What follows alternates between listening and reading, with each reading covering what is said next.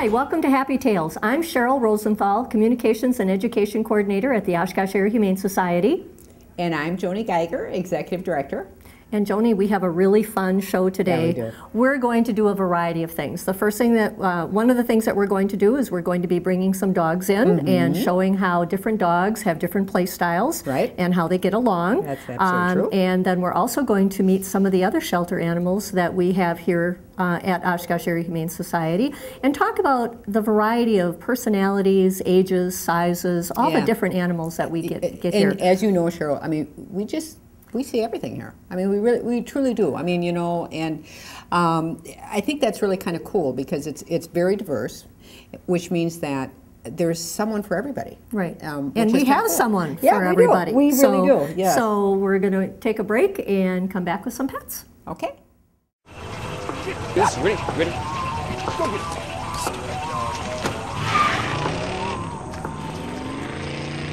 Oh, come on, Randy. Animal shelter, here I come. And no, I'm not crazy or emotionally damaged. That's a stereotype. I just belong to a total loser. I'm a good dog. So if you want a pet, adopt. And if you see Randy, tell him he dropped his wallet.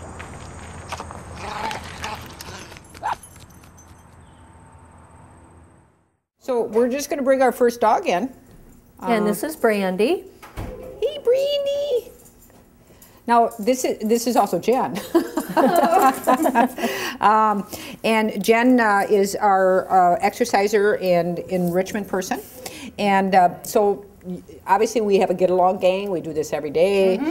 So you're very familiar with this, and these dogs have met before, but they're probably not used to the environment. Right. So we may see a little bit of reservation or hesitation on their body language, to begin with at least. But now, do you normally, when you're outside and you're doing the get-along, take off leashes right away and let them just...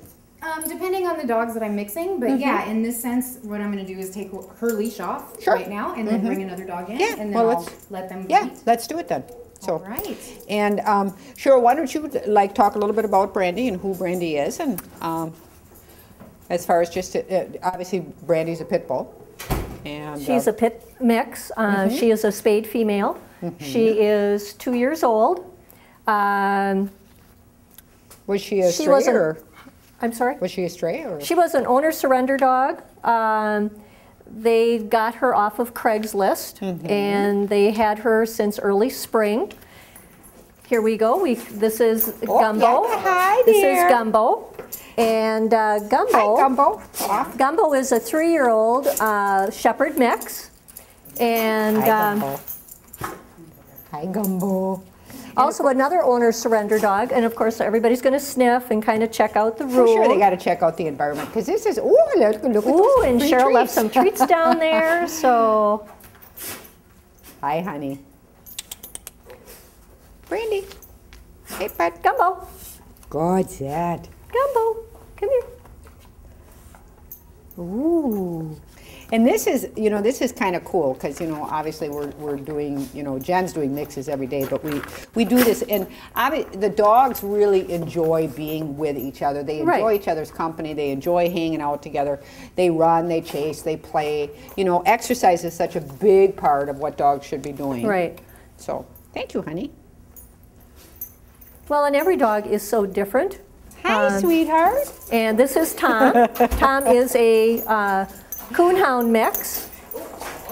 Oh, here we go. Now we're going to play. Now we're going to have a little playtime. You can see as they get more comfortable in the room, they're going to be a little bit more playful. Hi, Tom.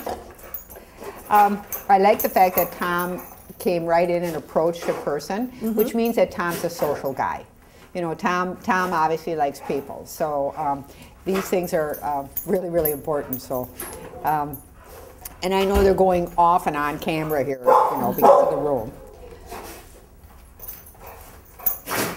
But what Jen does, and obviously what we're going to do right now, is you watch body language. You see how the dogs feel about each other and what's happening, because dogs are telling a story through their body. Right. They don't talk like you and I do. They don't introduce each other, but they introduce each other through body language. Sure. By how they hold their tail, how their ears are, how they carry themselves, just in general. Sure.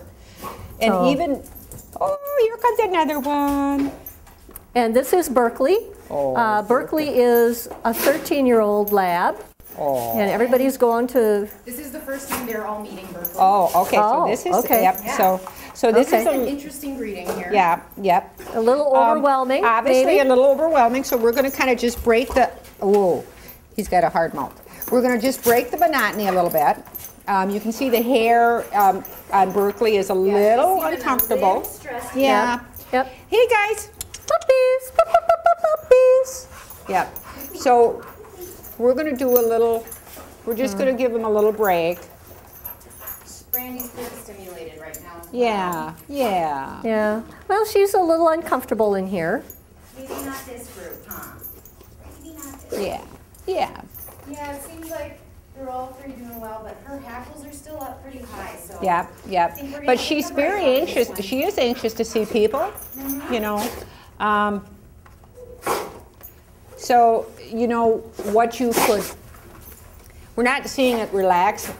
Can you go over and give some treats to Brandy, please? Brandy, you want to go over there? Brandy. Brandy? Or not Brandy, I'm sorry, to Berkeley. Oh, Berkeley. Hi. Hey, honey, Ow. come here. Now, what we're doing is we're distracting the other dogs, so it's not such a overwhelming Berkeley. greeting where you're getting Berkeley. met literally at the door by 3 dogs. By 3 at once, and then Yeah. they can't properly smell or breathe Right, each other. exactly. So and then the anxiety level gets a little bit higher, and then obviously if they're not comfortable with that, you know, we just want to make sure that Berkeley. nothing's going to happen. So see, the hair is already starting to go down. Hi, Tom. Tail's going a little bit Yeah, more down. and Hi. what I would maybe recommend, Jen, Ow. is you could drop the leash. I Okay. wouldn't necessarily. So we're going to greet people and meet people, Hi. and we're going to check the environment out. Yeah. They do like obviously some food. Now, what happened to this young fella's eye here, Jen? I'm not sure. He did come in that way. Okay. So But medically, he has been looked at by a veterinarian here, so I'm just not positive. now I'm going to put food away because what's happening now is Everybody's food motivated. they're all food motivated, and so we don't want to start, you know, where I want it first, I can have it.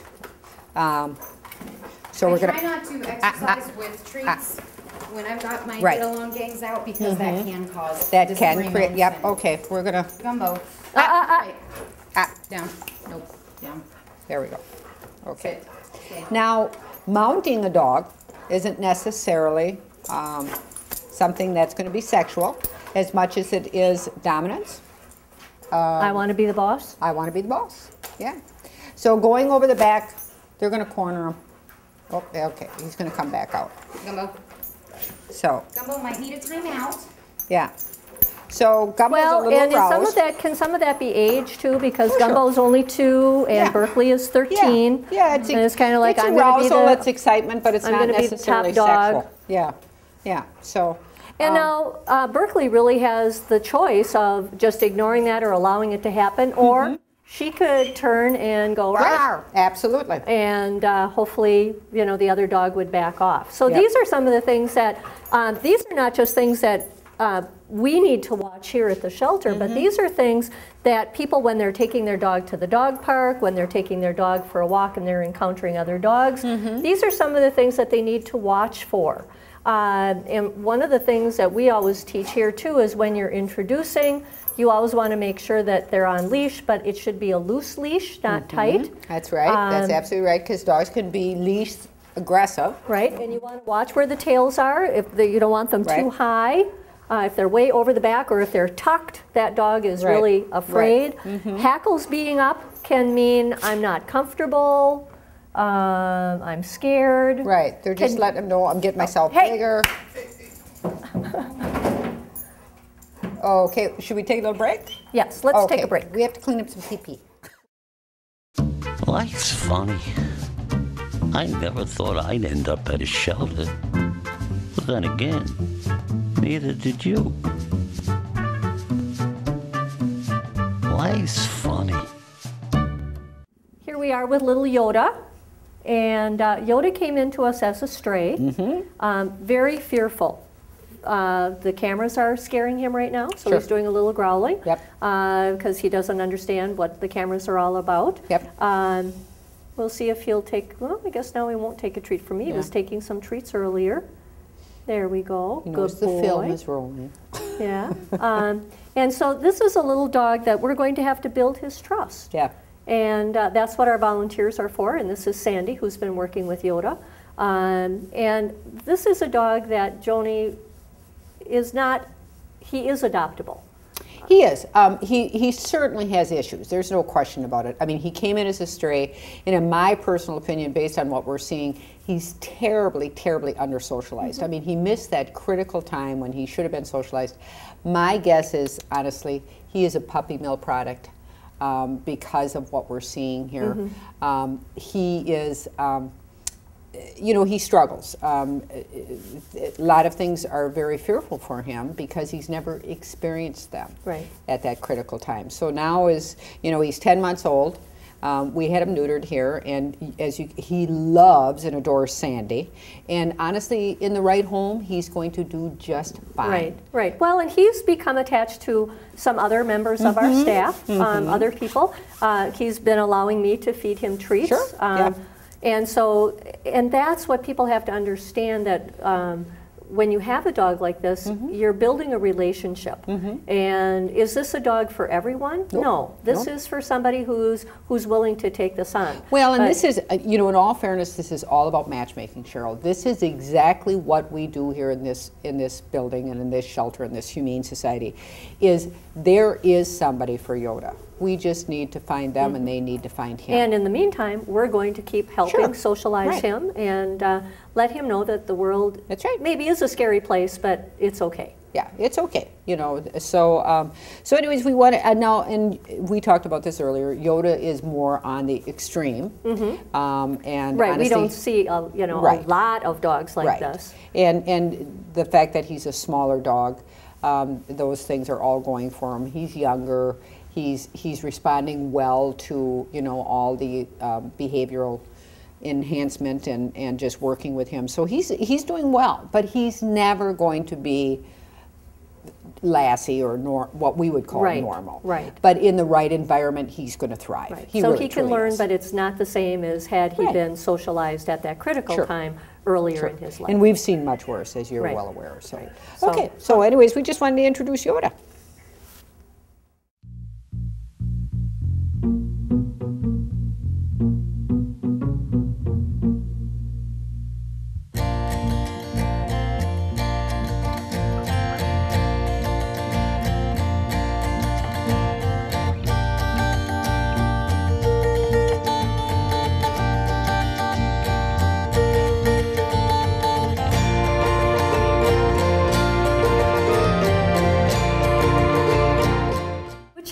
And here we're going from from dogs to cats, and this is Jane. She is one of our greeter cats. She is. And even when we were at Dempsey Trail many moons ago, we always had greeter cats. Right. And what does it take, Joni, to be a greeter cat? Do you know? Well, yeah, actually, usually our greeter cats are cats that have been here a long time.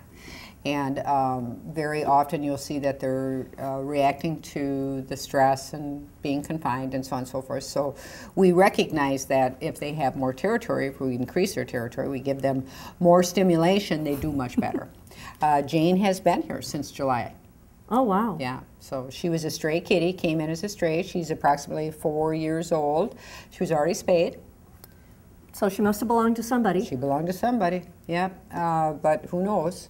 So she's a very nice cat. She's not a door dasher. Nope, she's not a door dasher. That's another thing. She is a good greeter. One of the things that I like about Jane is sometimes people selective, and such a nice way to put it. Well, I really respect her that instead of being rude when children come, or hissing or spitting or whatever, there are some people or young children that she will just get up and remove herself from the premise. I agree. And so she's very polite in that way. And so She does have her, the people that she does like, but for the most part, she greets everybody. Yeah, she's very, very sweet. She's out and about, and you know, the thing about Jane, she's got a very honest personality. If she doesn't like you, she'll just say, I'm leaving. Yep, I'm leaving. And you know, I think one of the points I would like to make about our greeter cats is that because they're roaming the building, a lot of times we get potential adopters coming in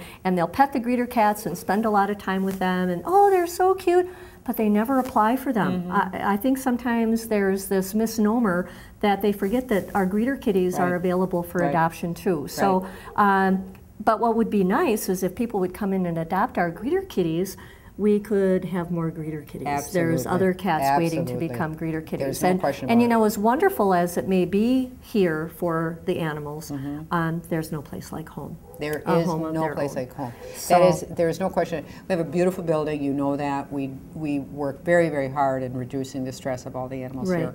But nothing beats a home. A home of your own. So this is Jane, and next I'd like to introduce you to Galaxy. So let's take a break and get Galaxy. All right.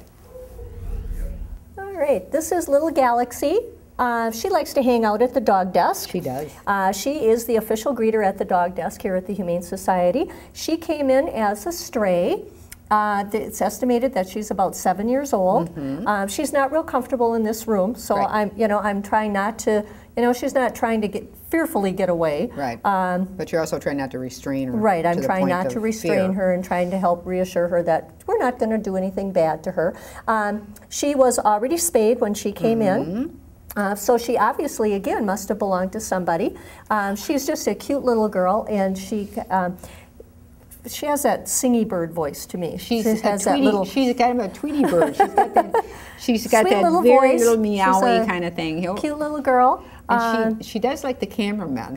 Yes, she likes men. So if there's any men out there looking for a really nice kitty, maybe they'd like to come in and take a look at Galaxy. Yep, and she's very tolerant of other kitties. Yeah, so really again, another kitty that came into us that is been overlooked. See, she likes the boys. She likes the men. She's a flirt. Yes, she is. She's a flirt. I think it's interesting too, Cheryl. The last two cats that we just talked about, who are wonderful cats, both of them came in as strays. Most people don't realize or recognize how many cats and dogs actually, but cats in particular come in as strays. Right now we're at about 55% of all our cats are strays. Yeah, and the sad thing about it is, with very few exceptions, all of them are social and friendly, and obviously belonged in somebody's home at one time. Right, and they must have been put outside for a reason, and I think this might be an opportunity to remind people that if you're having a behavior problem with your pet, whether it be a cat or a dog or a rabbit or gerbil or whatever, we are a wonderful resource center that we can help that, so that instead of putting the cat outside or putting the dog outside, give us a call and let us help you see if we can help you with those behavioral issues. Yeah, it's just, I just find it really, I know that there's this, cats need to be outside, or this is where they want to be, or so. I think that's kind of old school now. I think it really is old school. I mean, these are domesticated animals that it isn't necessary to put them outside. You can meet their needs in a home environment. Right. Well, and look at our society. There's more cars, and so anyway, we see a lot of stray cats. A really lot of nice adoptable stray kitties. So let's meet somebody new. Okay. Well, Cheryl, who's your next two? This is little Rambo and Jabba, and Rambo has been with us since October. Yeah. And he's, as you can see, he's just a little tiny kitten. Yep. And he's probably about 3.5 months old now. Yeah. And he's a little peewee. Yeah. And we have Jabba over here, who is a long-haired kitty. And he is also a kitten. And I think, there's such a difference, again, not only in personality, but in size. Because Jabba is about, how old would he be? Well, he came in October as well, and he was 4 months when he came in. So obviously he's 2 months older, so he's 6 months. Okay. And great playmates. Yep. Kind of the best of both worlds. I think they've just waking up for their morning nap. Yeah. Well, and Very the truth playful. is that this is a good pair. Interestingly enough, Rambo came in and he was a very tiny kitty. I mean, he was very small. He was probably only around 6 weeks old when he came in. And we obviously, we feline leukemia test them, and we give them their vaccinations, and they get wormed and so on and so forth. And we put him in a kitty room, and guess what? He was beating up all the other kittens. He beat up all these kittens that are bigger than him. I mean, he's beating them up, and he's just kind of like, that's why we called him Rambo. He's just, he just has no fear. Rambunctious. Yeah. He just Very has no fear. rambunctious. He's just an outgoing. We got someone visiting here today. So he's a pretty outgoing kitty, and so the truth be known is what we did is, because the other kitties were actually starting to become frightened of Rambo, we put him in with the big boys. So Rambo went in with an adult group that was able to teach him a little bit and show him some of the kitty body language. So he learned a little bit of respect for jumping on other kitties. So he really, really thrived in that environment. He did very, very well. He learned, right from the get-go, and he's really very good now about if someone says, leave me alone, he does. Right.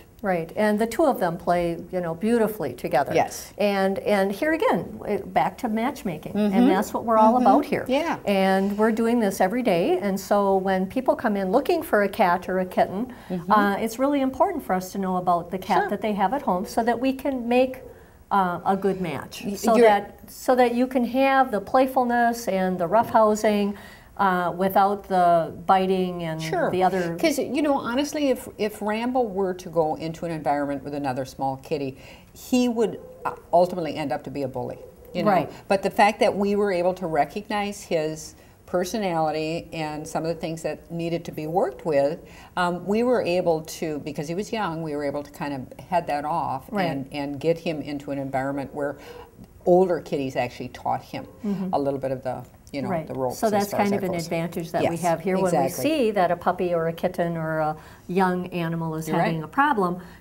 We can switch them around and get them with the right buddy that's going to give them the right environment. And you said it yourself, Cheryl, we learned so much. I mean, this is a breeding ground for learning how to make matches and body language. And every day we're seeing it and we're reinforcing it and we're understanding it so much better. So we really do have a lot of experience in this area. So when people come to us, obviously we sincerely can help them in making good we can matches. Share with them our experiences and what works and what maybe doesn't work. So shall we meet somebody else? Let's meet some more. Who do we have here, Joni? We have Tina. Tina is about 4.5 months, and she came from another shelter up north, and we try to help out shelters when we're able to, when we have some space. And so she was just a little stray up there, and unfortunately, sometimes in certain areas of Wisconsin, there's a lot of puppies out there because not a lot of spaying and neutering. Right. So what kind of dog do we think Tina is? Oh, Tina is definitely a Heinz 57. She's got a little bit of everything in her. There might be some Sheltie in there. They originally had her in as a Shepherd mix, but I'm not seeing a lot of Shepherd there myself. Well, she has she's black and tan, so that might be, part of it. But from the looks at her feet, she's not going to be a very big dog. I don't think so. Ow. Yep, I don't think so. But she's very sweet. She's very friendly. She's very outgoing. But she's all puppy. She's all puppy. Yeah, she's all puppy. So going to be high energy, need exercise, training, that type of thing. And here again, we're talking about when you're thinking about getting a pet, you need you need to make that commitment, a lifetime commitment. Absolutely, Cheryl. I mean, this is, she is so cute, and, everybody is attracted to dogs like this, but, you really got to think about this. This is a 10-year commitment, plus you got to get through the puppy thing, too. Right. Time. It's an investment of time. It isn't just the money, it's also the investment of time. Yeah, absolutely. So, again, from a matchmaking perspective, you want to find somebody who says, you know what, I'm prepared to do what it takes to make her a great adult dog and a great family dog. To invest in the obedience classes, Sure. the exercise, Sure. make sure that she has plenty of that. Yeah. All the things that All they the need. things that they need, absolutely. And it's not just, you can't park them in the garage like you do a new car. yeah. When you want to go and do something else, it's 24/7 that you make that commitment for. So It absolutely is. So you are just a little powerhouse. Isn't she? She's just a sweetheart. Yeah. She Ow. really is a sweetheart. So And of course, we're going through that mouthing stage right now. So yep, trying yep. to redirect her and, to the and toy. they're teething, and obviously Yep. that's lot of chewing. yeah, a lot of chewing, and just So- got to do all those things. So I guess what we would ask is, let people know that we have a variety of animals here at the just- Humane Society. Kind of on a rotating basis, we have all different kinds of Lots of dogs, cats, a personalities. lot of different personalities. Lots of ages. You are absolutely right, Cheryl. I mean, there is just something for everybody here. There truly, truly Well, is. maybe if they can't find a pet here at the Humane Society, they don't need one. Isn't there There a you store go. like that? Yeah, if you don't have it, you don't you need don't it. need it, exactly. So we have a little bit of everything for everybody, and Sure. we truly believe here at the Oshkosh Area Humane Society that there is a home for everyone. There really is. And so we really hope that everybody would think about visiting, our shelter, and Or any shelter. or any shelter. Adopting a shelter Adopt from animal. a shelter animal. Yeah. It really is important. Yeah, absolutely. So with that, Cheryl, Happy tales to you.